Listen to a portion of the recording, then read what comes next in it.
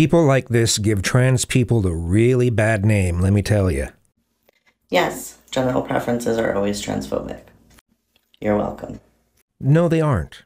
Sexuality is exclusive by nature, otherwise everyone would be pansexual.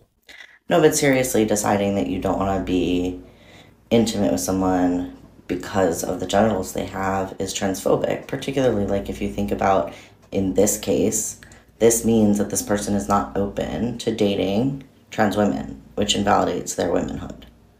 Nobody is entitled to sex with anyone. You know, if someone not being interested in you invalidates your womanhood, and that's the only way that you can feel that you're valid, as if this person you're interested in is also interested in you, you've got some issues, let me tell you. Not only that, it makes assumptions about the way that trans people are going to want to use those genitals. The idea that trans people use the body parts that they have in the same way that cis people with those same body parts do is transphobic. So basically, just kind of what is standard right now, we're supposed to completely remove biology from our sexuality. No, it doesn't work that way.